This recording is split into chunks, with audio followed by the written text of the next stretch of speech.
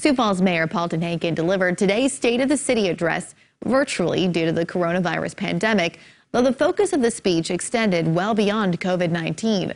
KELOLAND's Travis Fossing has the story.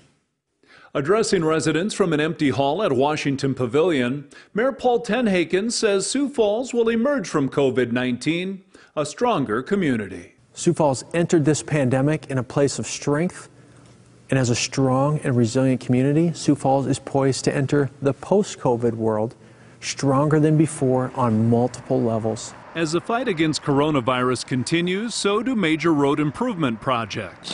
TenHaken says this year's budget has a higher percentage of dollars allocated to infrastructure projects than any time in recent history.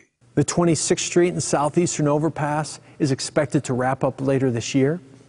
Expansion of Marion Road to meet the needs of Jefferson High School is well underway. So are key rehabilitation projects like 57th Street, 41st Street, and Western Avenue. TenHaken says illegal drugs remain one of the city's biggest challenges, but feels we're making progress. We have devoted additional resources, such as a new narcotics crimes unit, an additional narcotics sergeant, and more training for these teams. And as a result, we have seen record narcotic seizures and aggressive measures to drive drugs out of our city. TenHaken also listed 3 things that have him excited about the future of Sioux Falls: our financial stewardship, our economic strength, and the heart of our community. And says that economic strength is still evident during a pandemic.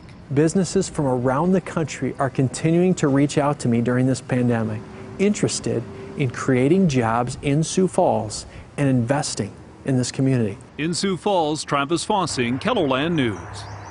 TenHaken also called the expansion and rehabilitation of the city's wastewater treatment plant the largest investment in the history of Sioux Falls.